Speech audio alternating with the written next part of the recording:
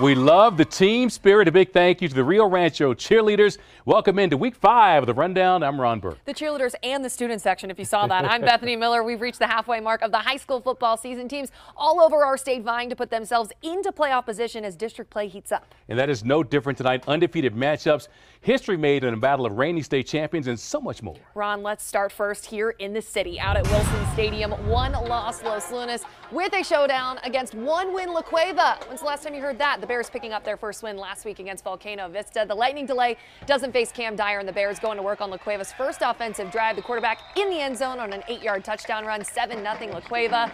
Los Lunas' offense would go 3 and out, so it's another chance for the Bears to go downfield. That's exactly what Cam Dyer does. Watch this throw.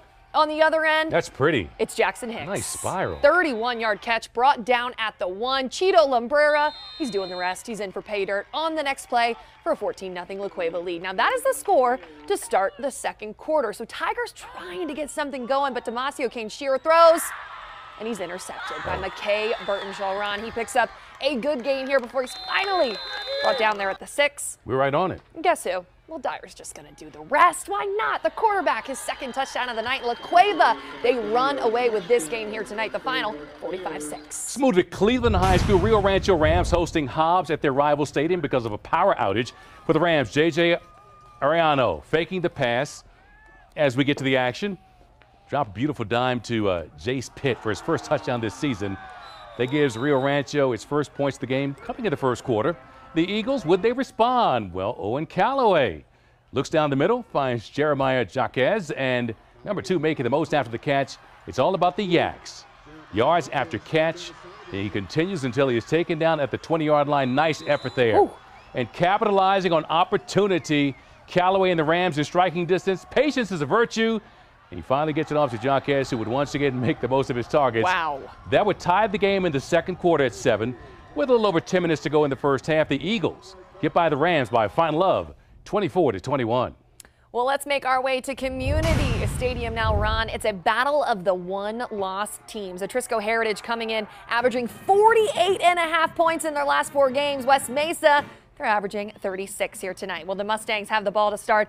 Elijah Brody dials it up, a long-distance hookup with Marcus Ochoa. A diving catch, and the Mustangs are moving downfield. And West Mesa would cap off the drive with a quarterback bootleg by Elijah Brody. Mustangs, they would miss the PAT, so they go up 6-0. On the next possession, the offensive possession, the Mustangs striking again, another big play. It's that same combo, Brody to Ochoa. This time, he's going to take it into the end zone, Ron. Mustangs are up 12-0.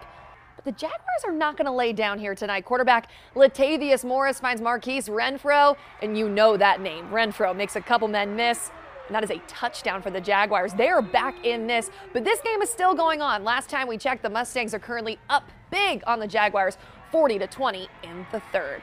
Well, now let's travel all the way to the Bulldog Bowl for a battle of reigning state champions. Cleveland, the 6A champ, visiting Artesia, the undefeated 5A champ. So here's a look at how the two teams compare. The Storm have just 1 loss on the season. As for Artesia, the Dogs are just racking up the points, averaging over 50 points a game so far this season, while allowing under 10 points by their opponents. But Cleveland's offense, they've got 286 yards per game. So Ron, take me to the action. Really good game, Bethany, as the fans flock to the stadium in Artesia for a battle of titans in the state. Storm down 8-0 in the first quarter. Then Marcus LaCuesta jumps a route, picks it off.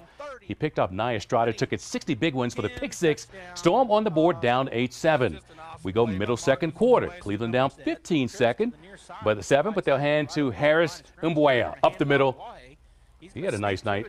15-14, Storm within a point. Artesia then has a 1st and 15 at the Cleveland 19. Kind of odd numbers, right? Frankie Galindo pressured, rolls near the sideline, fires end zone. That's Ethan Kahn ready to just cradle it for the touchdown. Bulldogs go up 22-14. Later, Bulldogs on the doorstep. Diego Weston up the middle. Artesia now 29-21 over Cleveland.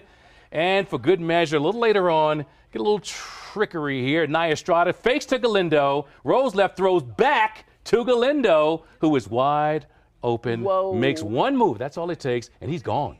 Wow. For the touchdown.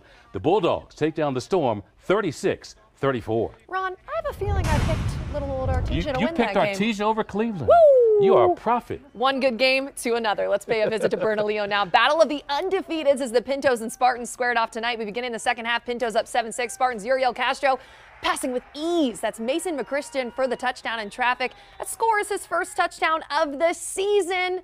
That's not all. Give the man the hot hand. Bernalillo go for 2. They convert. It's McChristian again, and Spartans, they come from behind to win this game here tonight. The final, 14-7. Next stop is the Wool Bowl. The Goddard Rockets hosting winless Piedra Vista. Panthers off a pump fake.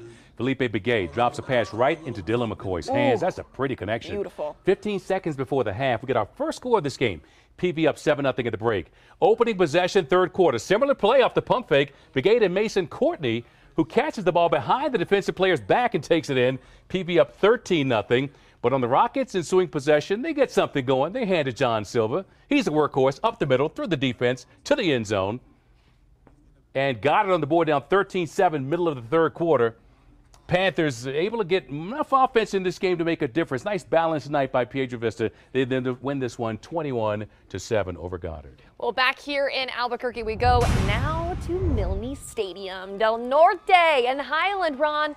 They're both looking for their first dub of the season. Nice uniforms. But they got a nice student section, too. Well, let's start with the Knights here tonight. The quarterback hands it off to Angelo Molina.